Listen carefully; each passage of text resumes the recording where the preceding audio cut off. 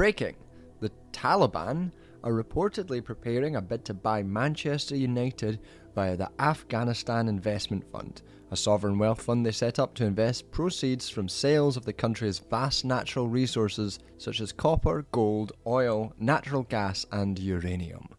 That tweet is mercifully a joke from a satirical news page called Bazake Media, who are very funny and you should check them out. But what that tweet does, though, is accidentally highlight something that I've wanted to do a video on for a little while. Now, the best time for this video would have been before the World Cup in Qatar, but the second best time is now, so we're gonna do it. Today, I want to talk about sports washing, what it is, why some people do it, what enables the laundering of reputations through sport, and to answer a question that's been bothering me a little bit.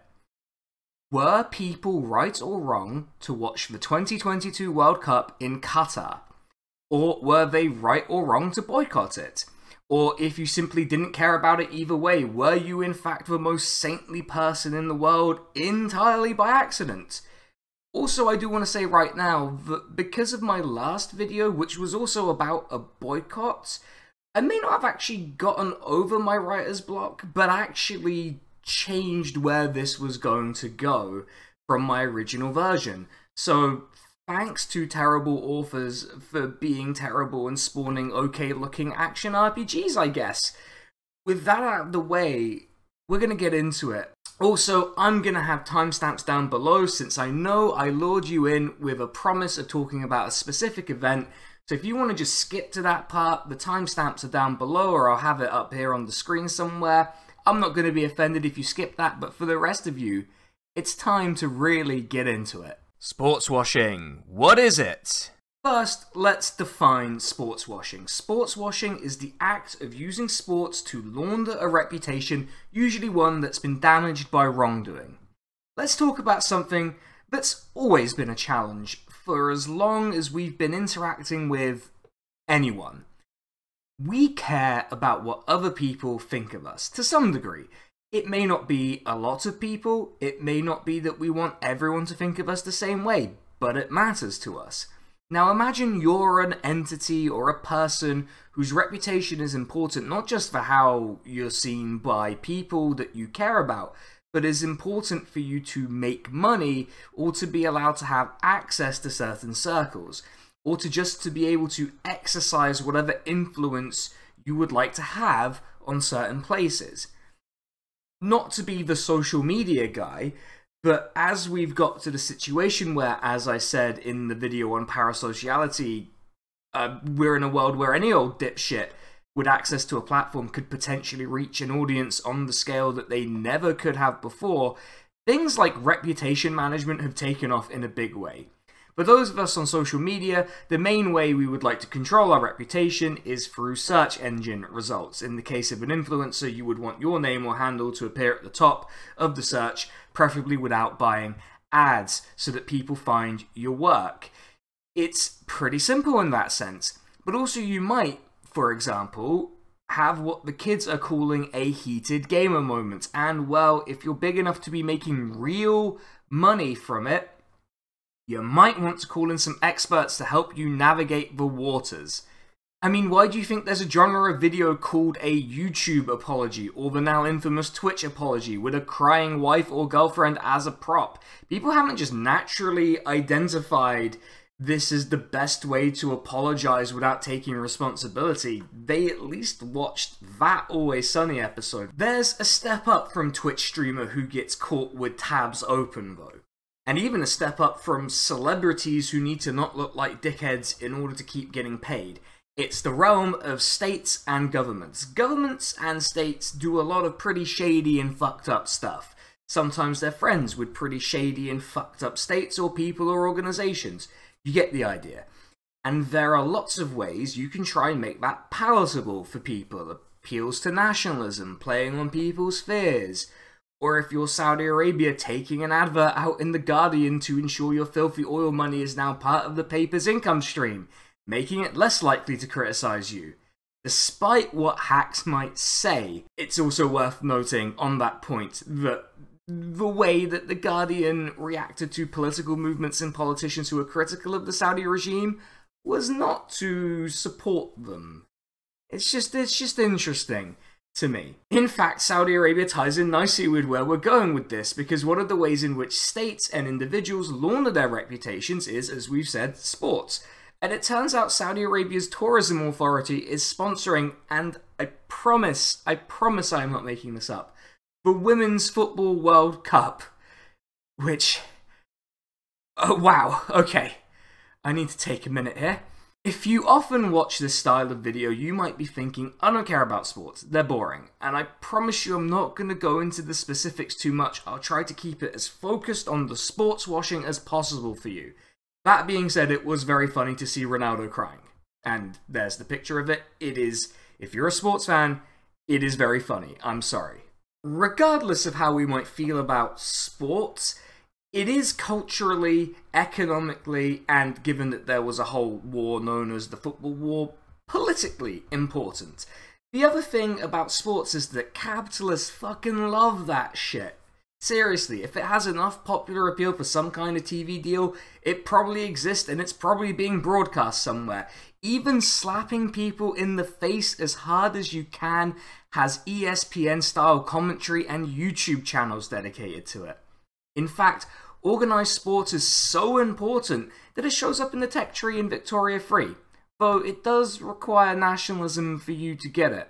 That might be a thing about the Olympics, I don't know, but I just wanted to bring map games into this video because I'm having a lot of fun playing them at the moment.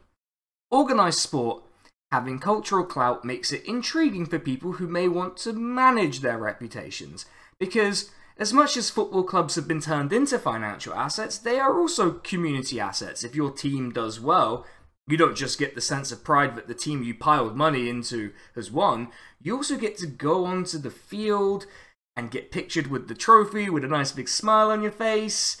I mean, how could you be a bad person? Champions and winners are inherently good, right? Right? Is that right? Let's take a specific example of how some sports washing works in practice. If you're a football fan in England, you will have heard of Newcastle United. Newcastle United are, at the time of writing this, I don't know about recording this, 5th in the Premier League, the top division in the English football pyramid. They've had their ups and downs as a club throughout history, I think that's fair to say, but what they have been is a significant brand, and for various reasons, at various times, an important cultural and community centre for the city. Newcastle became a centre for some controversy though. Think back to the parody tweet at the beginning of this video. I didn't just put it in there for a cheap laugh.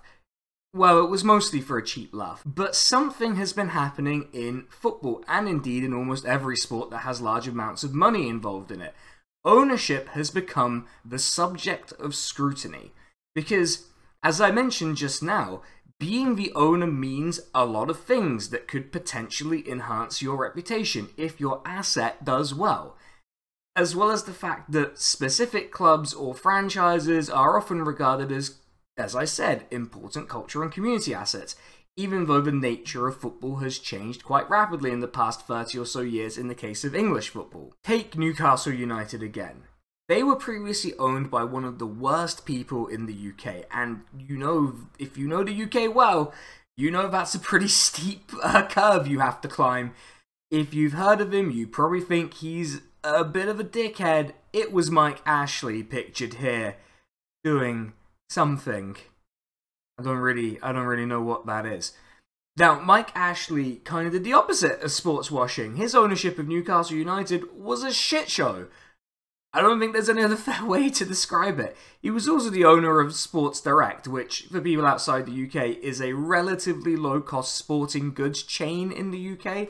Sports Direct was also under fire in the mid-2010s for abysmal working conditions, even by the standard of Britain. It was so bad that he was hauled in front of Parliament to answer questions about how badly he was treating his workers. Why do I bring this up? On the one hand, it's to show you how not to do sports washing. Mike Ashley had quite a handy asset in his possession, but his ownership of Newcastle was such an abysmal shit show, again, the only word I can think of to describe it. Combined with his horrible treatment of his workers, it made him an easy target for even conservative, and I've written it with a small c in my script for a reason, politicians to target him and make political capital out of publicly dragging him. Mike Ashley could either have run Newcastle United poorly or treated Sports Direct workers like shit, but he really couldn't have got away with doing both without becoming generally reviled. No one would go to bat for him, not even fans of the club, because how could you defend someone like this if you're not even getting the benefit of your club doing well out of it? This leads me on to the other reason I'm bringing this up. If the ownership of your beloved sports team was so contemptible that even the political right could score points off him to build their political reputation, how would you feel if that particular millstone was going to be removed? My guess is you'd feel pretty relieved.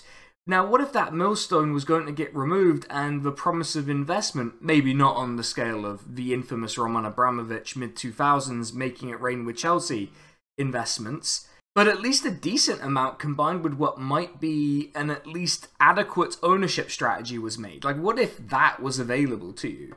My guess is you'd be pretty delighted to be rid of the disgustingly unpopular, largely incompetent, and kind of cheap dickhead who was in charge of the club and welcome whoever was coming in to take over with open arms. Here's the twist.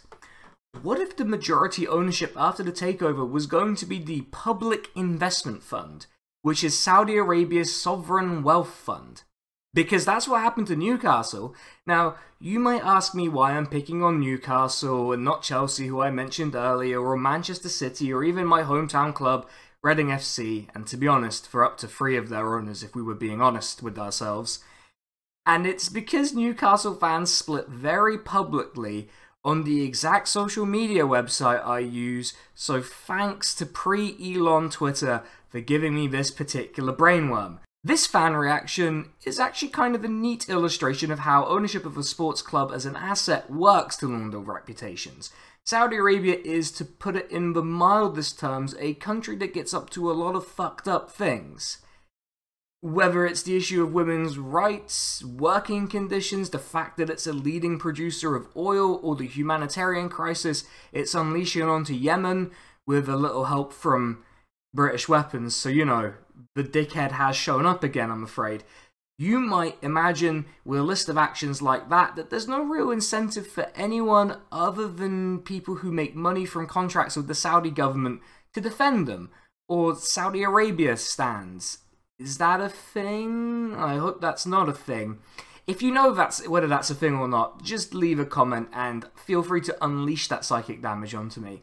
When I say the fan base split, it wasn't quite as simple as that. There was, of course, a group of fans who thought it was morally repugnant for their beloved club to be majority owned by what is essentially the Saudi state. And there were fans who saw football and sports as basically apolitical, and that potential success that would come with investment overrode any concerns that they may have had. The thing is, football clubs aren't usually massively profitable investments, and it was an investment fund that bought them. So what did they really buy? There's a sad truth, and an even sadder follow-up.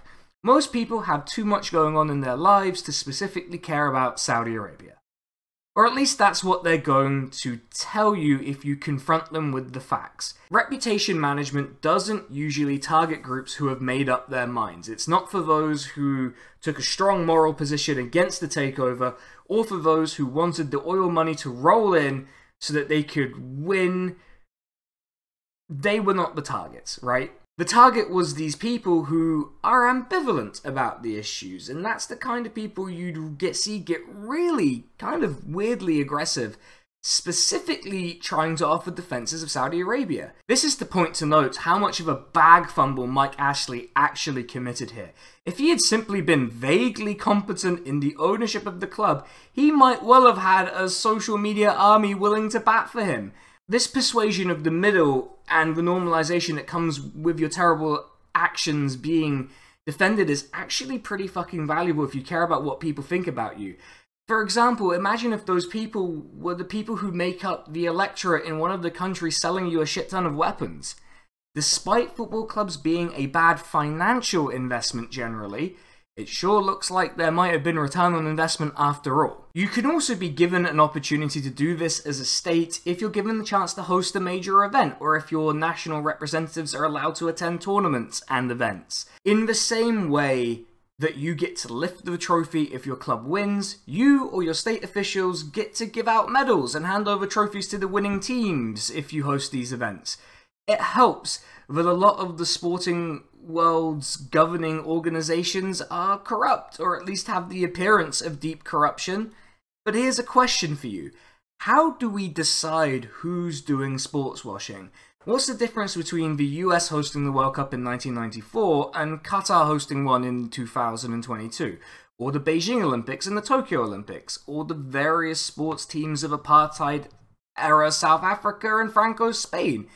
It might seem obvious to some, but I wanted to really think about that a little bit in the next section. Sports washing. Who's doing it? I wanted to think a little bit about who we think is doing this. And I'm sorry to do the thing that every lecturer of mine at uni told me not to do, but for my sins, I decided to look at Wikipedia. Because as much as Wikipedia is, at best, a questionable source for academic work, this is a YouTube video done by a shitposter who's also a dipshit. And what I'm interested in isn't a peer-reviewed paper on sports washing, but who we, the ominous we, think is doing it and why that might be. There's some obvious ones that make the list that I think are relatively uncontroversial in terms of hosting an event as some kind of reputation lawyering or PR to make a particular government or state look like it's not a pariah. The 1936 Summer and Winter Olympics held in Nazi Germany, pretty much accepted across the board that that is a pretty good example of this. The 1934 World Cup being hosted by Italy, at the time led by the progenitor of political and physical baldness intersecting, Mussolini, pretty uncontroversial. There are other uncontroversial examples. The Rumble in the Jungle, which was hosted in Kinshasa, which at the time was Zaire, led by Mobutu, who led Zaire as essentially a kleptocracy and engaged in numerous human rights violations, while also being an anti-communist so that the West wouldn't be on his ass. Or the Europa League final being held in Azerbaijan. I think we can all understand why those would be considered sports washing by most people. Then I ran across some interesting examples, not because the reasoning was wrong, but because of what a rigorous application of this line might mean, but we'll come to that line of thought later. As a teaser, take the 2016 Olympics in Brazil. There was a wave of police violence against poor residents and protesters, and when taken with the culture of policing in Brazil, one that targets young and black people as well as other minorities, yeah, I can kind of understand the logic there, but also it kind of sounds like something else and somewhere else. But again, I'm off track. Let's get back to the track here. In the last section, you may have noticed something about the countries and people I mentioned offhand.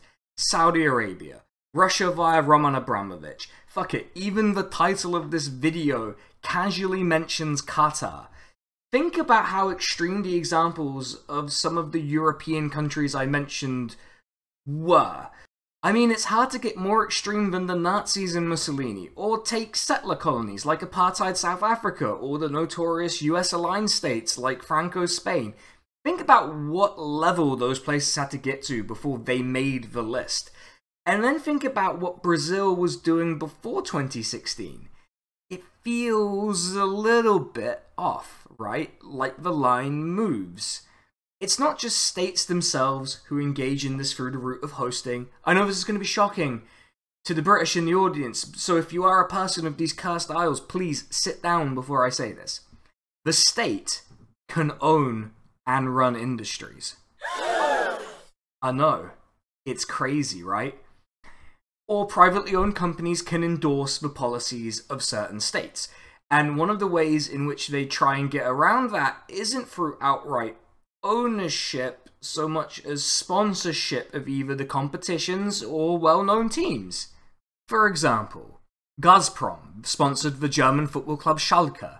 Qatar Airways sponsored Barcelona. The various tourism authorities of many countries often sponsor competitions, not just those hosted in their own country, which is kind of obvious when you think about it. And also, I'm just looking at myself in the recording. Wow, my hair. is going all over the damn place right now. Let's just tidy that up a little bit. Or the notorious piece of shit Shell doing a partnership with British Cycling. These were all taken from the Wikipedia page, and again, it's interesting to see the sort of places and companies that come up. Qatar, Russia, Brunei, China, Venezuela, Azerbaijan, Rwanda, a company from Hong Kong, and Shell. Now, I'm not saying there aren't issues with these places or companies, I just find the concentration on some of them curious. Why do we not consider Barclays' sponsorship of the Premier League to be under this banner? Or, to throw back for some of you in the audience, Coca-Cola's sponsorship of the Football League, or Turkish Airlines sponsoring almost literally everything for a while. I mean, they were sponsoring all sorts of things. I get that a list can't have literally every instance of something happening in history on it. But the choice to pick some and not others as illustrative cases might make us think about this in a particular way. Also, think about what ownership we reserve criticism for. I've already mentioned Saudi Arabia and Newcastle, and Roman Abramovich's ownership of Chelsea. And while Newcastle is, as of writing, again, in 5th place, I don't know if they've moved up or down, which, for those out of the loop, is actually kind of good. They may even reach the coveted top 4 and probable access to the huge money that European football will bring, alongside the prize money that the Premier League gives. They're very much at the early stage of this ownership and are doing it under very different financial restrictions to, say, Chelsea. But Chelsea under Roman Abramovich was an unqualified success. The money that came in interrupted the domination of Manchester United at the time, and if we're being honest, no one aside from rival fans cared about the flood of money coming in, especially when it looked like they might get their own influx of money. I remember when my terrible disappointment of a hometown club was going to get a Russian billionaire of its own. And, well, he was the son of a paper oligarch, and again, it sounds made up, it's not. His dad was literally a paper manufacturer, among other assorted evils that come along with being a Russian oligarch. Did I, at the time, especially care when the prospect of big investment was dangled over the club I support? I'm gonna be honest with you, no, I didn't, and maybe I should have. But moving me to indifference for the sake of a brand is a demonstration of the power of simply owning these clubs and dangling the prospect of improvement. Of course, I was 17 at the time when the bid was announced, and seeing my beloved hometown club have the prospect of sustained top division football was probably more important than it is to me now. But whatever sports washing the son of a Russian paper magnate wanted to do, he let it slip through his fingers. The club was relegated, the incredibly popular manager of the club was sacked partway through the season, and was replaced by a generic English managerial donkey who somehow keeps getting jobs at top-tier Championship and mid-table Premier League clubs. Can you tell I'm still a little bitter about it all? In our quest to really think about who and how we decide who's doing this, I want to do a little thought experiment with you. Everything I say from now on will be referring to a specific event that's not on the list and that I think if you asked most people, they wouldn't consider it sports washing. But also, I want to assure you that everything I say from now on is true. And as a little side game, you can feel free to try and guess the country and the location of the event. I mean, as I go through things. 2 years before this place was awarded the hosting rights for this huge global event, this country was involved in what some might euphemistically describe as a foreign policy fuck-up, where depending on which estimate you use, between 150,000 and a million people died during a botched intervention, justified by a complete lie. That's probably narrowed down the country quite a bit, so I'm not going to hide it too much, to be honest, from here on out. Let's fast forward a little bit. To 2 years before the event opened, this country elected a new government, and while the previous government, the ones who were awarded the rights in the first place, laid the groundwork for a lot of these things, it's worth noting that the new government pursued a series of policies that would go on to be condemned by the UN for human rights violations, particularly of disabled people. Over 7 years, including the year that this event happened, the government's economic policy led to 335,000 additional deaths, with these being particularly concentrated in poorer parts of the country. Now, some of these impacts were only really quantified or pointed out long after the event had taken place. And I would suggest, to be fair, that there were obvious consequences to an obviously discriminatory and frankly callous set of policies that this government proudly waved around, So I can almost forgive people for reserving criticism because they might have wanted specific numbers, at least at the time. There was one event that did occur before the event happened. That means we could pose the question, was this country trying to launder its reputation through hosting the event? The year before the event took place, a black man was shot by the police. This fell into a pattern in this particular country of visible minorities being, what the clean term for it is over-policed, but the fact is that the police in this country are institutionally racist. There's no way around that fact.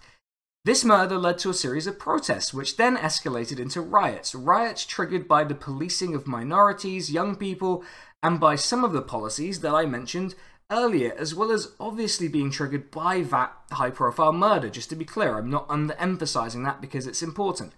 I just can't help but think back to the example of Brazil's hosting of the Olympics being considered sports washing based on the policing of minorities and young people. Now is probably the best time to reveal that I was talking about the 2012 London Olympics, which is a personal bugbear of mine because it's wildly successful as a sports washing exercise. Possibly the most successful I've encountered because to this day people refer to that opening ceremony, which I'm sure was very magical at the time, and you can have a clip of it here. And I didn't watch it because I was 18 and watching YouTube was already a viable thing to do back then. God, I'm old. Anyway, there's probably a whole video on the 2012 Olympics and its place in the British, especially liberal British psyche, but for now, know that people really do seem to believe that 2012 was the peak of Britain in recent memory, despite all of it. All of it. Okay, so it's pretty clear that generally speaking, we seem to think that countries in the global south that are ideologically opposed to us and our allies' governments are the ones who are doing this a lot of the time. But I clearly don't think that's the case, right? I think we're all at it because of course we fucking are. How could we not be? Come on, it's so obvious, right? The thing is, I lured you all in with the promise of talking about a specific event and whether you were right or wrong to watch it or not watch it, and I think it's time to finally tackle that. Were you wrong to watch? Okay, for those of you who skipped with the timestamps to get your answer to the big question, welcome back. We've missed you. Well, I've missed you, but anyway. We need to take in the whole of the Qatar World Cup as well as the press reaction to it because it was a lot. And it wasn't helped by either the journalists covering it, FIFA's own Gianni Infantino, who we will get to in a second, or by Qatar being Qatar.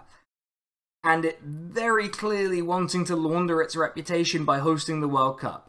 Let's start with what people were getting wrong about the World Cup before we get into Qatar itself and why it maybe shouldn't have been hosting a World Cup and why a boycott was demanded. Gianni Infantino, who I can only describe as the least controversial Italian FIFA had on staff, and yes, I know he's Swiss, but there are Swiss-Italian people.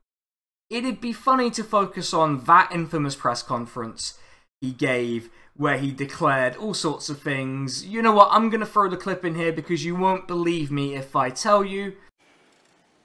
Today I feel Arab.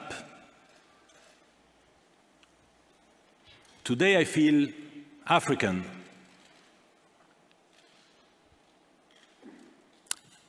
Today I feel gay. Today I feel disabled.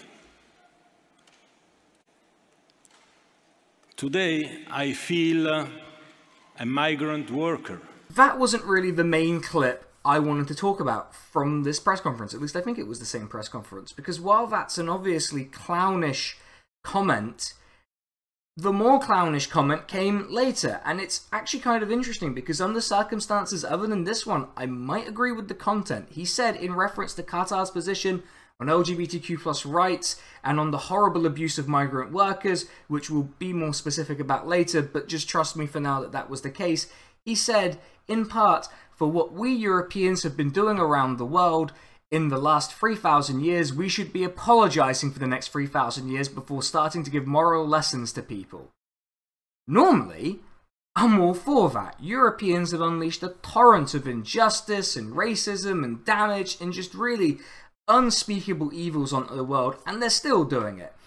In a way, in the earlier section of the video, that was kind of my point. The thing is, while I'm sympathetic to this in the abstract, and Gianni Infantino has accidentally made a good point, which is that a lot of the patterns of exploiting migrant labour follow the same structure and have the same root cause in Europe and its various settler colonies as they do in Qatar. Here's the thing. FIFA didn't award the tournament to a European country or one of its settler colonies. And FIFA took it upon itself to make sure Qatar was complying with inspections and that it would change its labour laws. It'll surprise you to know that Qatar thought it did a great job because it changed its labour laws, but also curiously the stories of migrant workers being subjected to indentured servitude still kept on coming.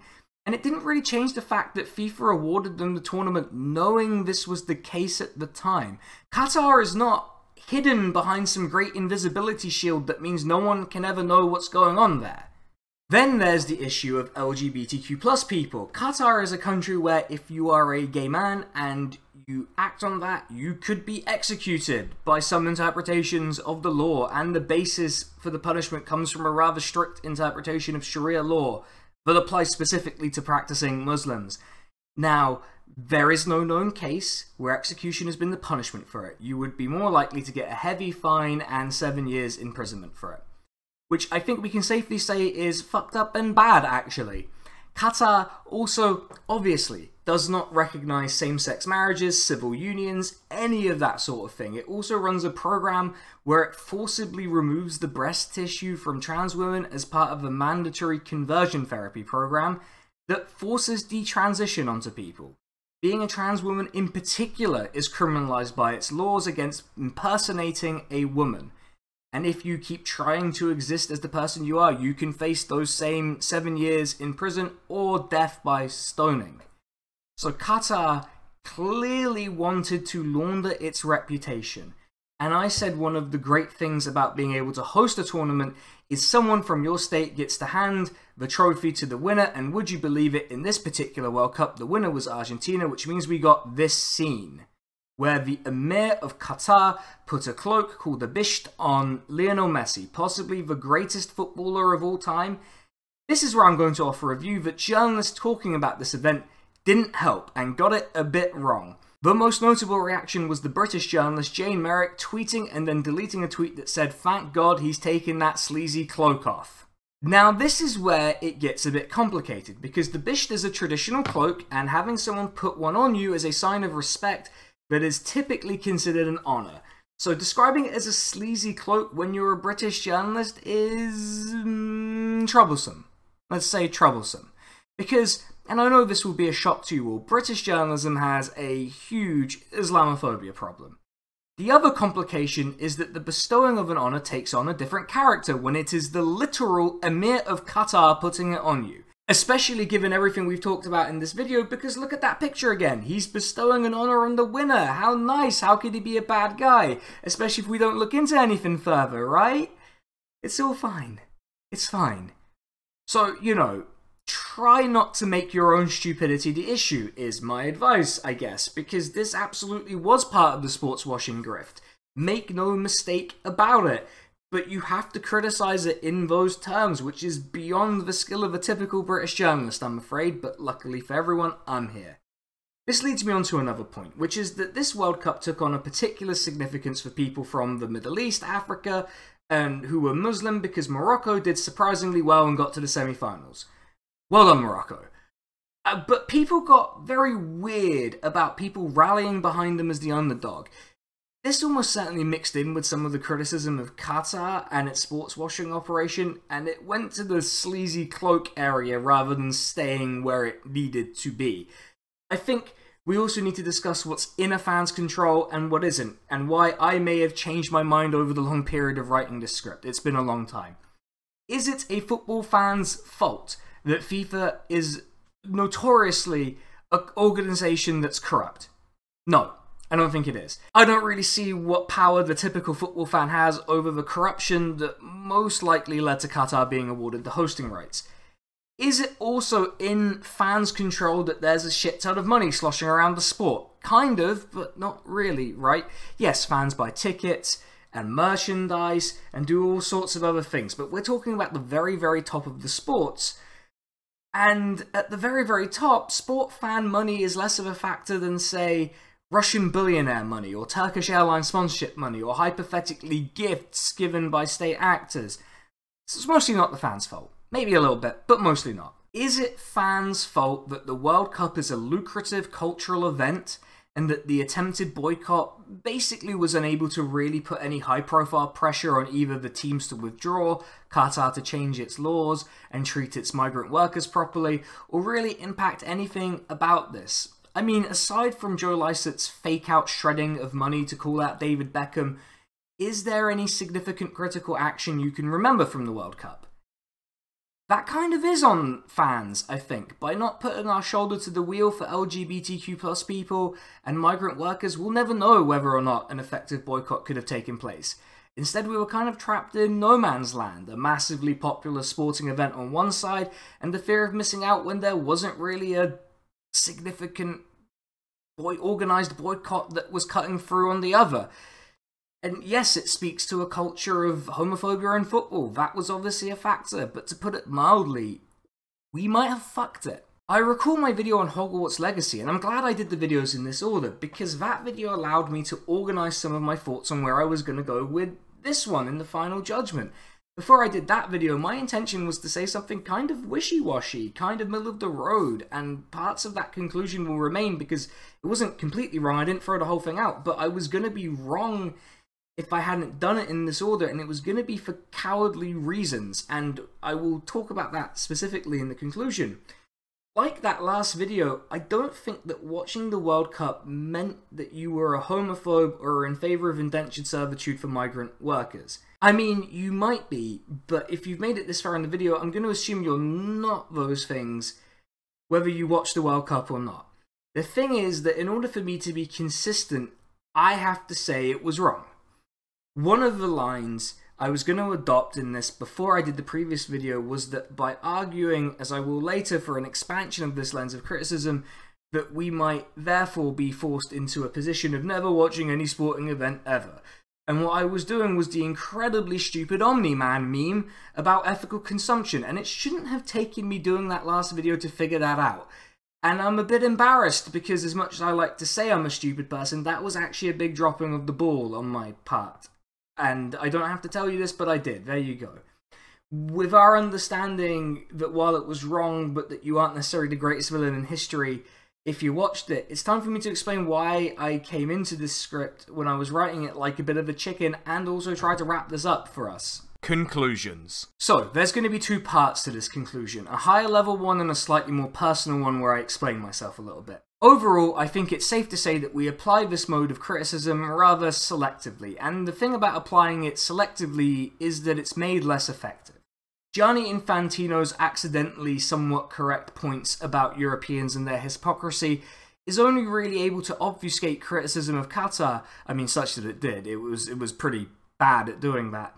Because we don't look at France or the UK or, I don't know, Canada with this lens. I mean, Canada and America will be hosting the 2026 World Cup with Mexico. And I'm kind of curious as to how criticism of America's policing will compare to criticism of Brazil's policing. It's just something I'm interested in. But I think we need to expand our application of it to these countries because, one, it means that we can actually understand why this is something states and rich people do. And it stops us from acting as if the billionaires of the global north or the states of the global north are the default or good. I mean, there have been rumours about Emerald Mine Nepo baby Elon Musk buying Manchester United, which is very clearly a PR move if he does it, but also imagine how funny it's going to be when Manchester United players randomly catch fire on the pitch. It's going to be pretty funny. But we need the tools to criticise that, right? 2. Hypocrisy, while trite, is an easy way to deflect criticism, and we need to be able to criticise countries like Qatar or Saudi Arabia or Russia, as well as our own countries when we're talking about cultural assets like sport, as well as more generally, incidentally. It's a bit of a weird one for me, but I feel rather strongly about sports being important, and therefore don't want it to be a playground for the corrupt or the rich. 3.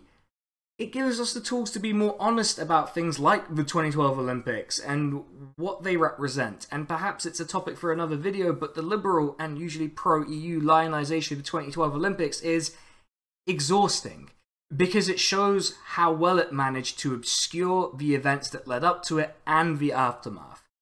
As for explaining myself, I have to admit that I may have been a little sneaky with the title of this video. I used you in the title when maybe I should have used I, because I did, to my shame, watch some of the World Cup.